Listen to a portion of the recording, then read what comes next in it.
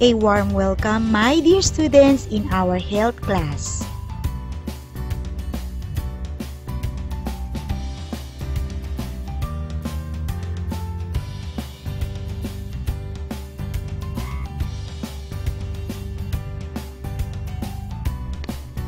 To formally start our discussion, first, let us identify the following.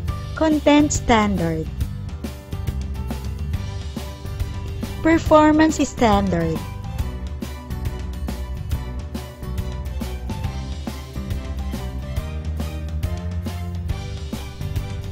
and most essential learning competencies.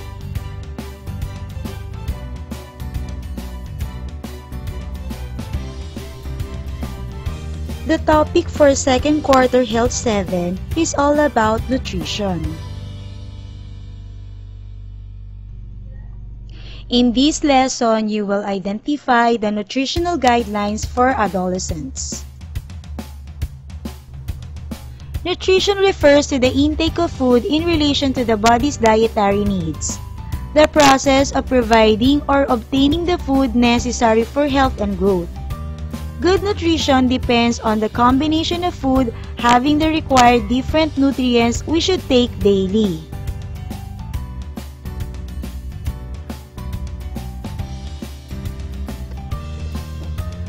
The physical changes during adolescence affects the body's nutritional needs. Addressing the nutrition needs of adolescents could be an important step towards breaking the vicious cycle of intergenerational malnutrition, poverty, and chronic diseases.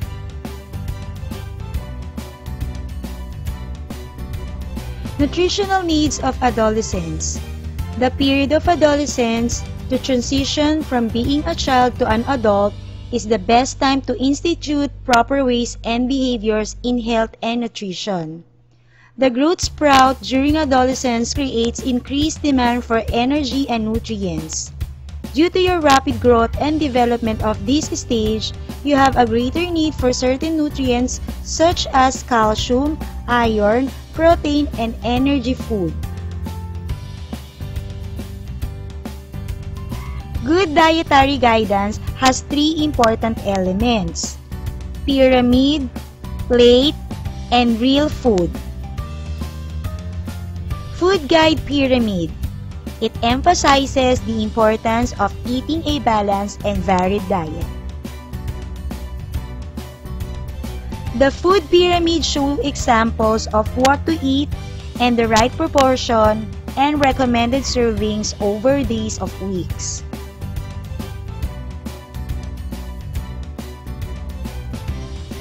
The tip of the first level are fats, oils, and sweets. It should be taken in small amounts and in moderation. It should be 5 to 8 tablespoons a day is the recommended servings. Here are some food that are included in the first level of Food Guide Pyramid.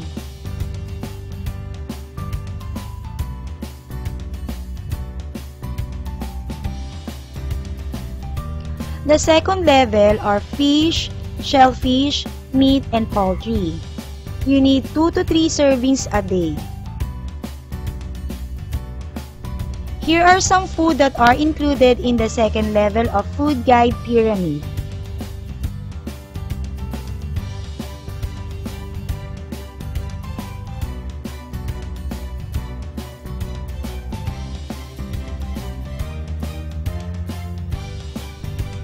The second level also includes milk, yogurt, and cheese.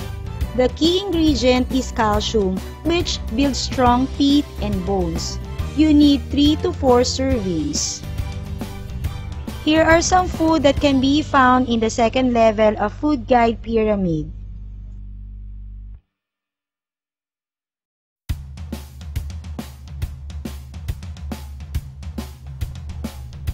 The third level are fruits. It is an excellent source of vitamin C, which heals cuts and keeps skin healthy, and fiber, which helps your digestion. You need 2 to 4 servings per week.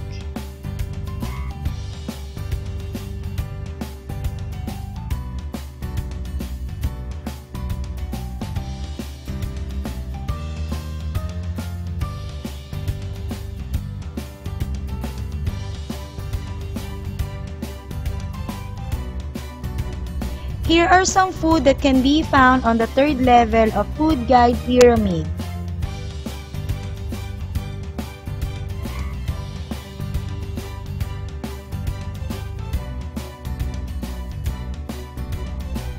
Another part of the third level are vegetables. They are also great sources of fiber and vitamin A. Just remember that the darker colored vegetables like carrots and broccoli have more nutrients. It provides iron and protein. You need 3 to 5 servings a day.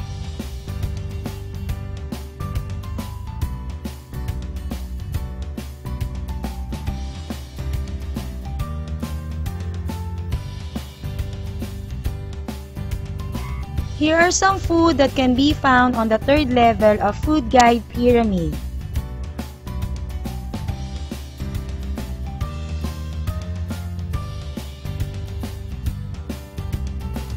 For the fourth level are grains. This food group gives you energy because it contains carbohydrates. It includes bread, cereal, rice, and pasta. You need 6 to 11 servings. Here are some examples of food that can be found on the fourth level of food guide pyramid.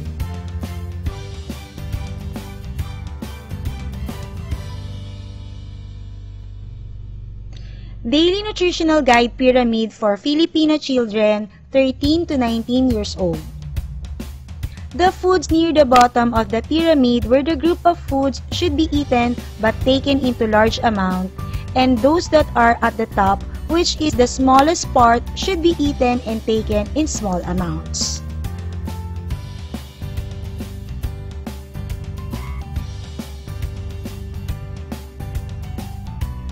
For you to grow and develop to the fullest and to improve your nutritional status, it is important to follow the healthy eating guidelines such as guidelines for a balanced and healthful diet. Eat variety of foods. Consume fish, lean meat, poultry, or dried beans. Eat more vegetables, fruits, and root crops. Eat food in edible cooking oil in daily meals. Use iodized salt. Eat clean and safe food. Exercise regularly. And consume milk, milk products, and other calcium-rich foods.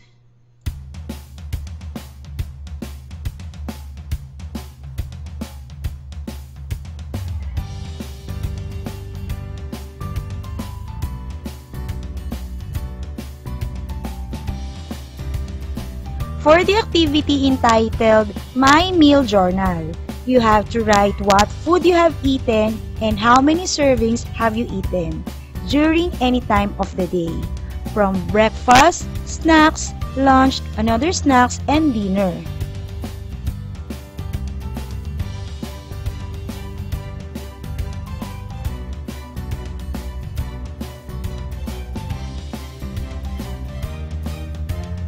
Here are the references that I have used in doing my presentation. Photos used here are from Canva. Credits to other photos from different sources, acknowledgement are underneath each pictures. This has been your teacher, Mrs. Cynthia Soledad S. Aspe, leaving you a reminder that joy of giving is one of the best things in life, so stay healthy and spread happiness! Have a nice day, grade 7!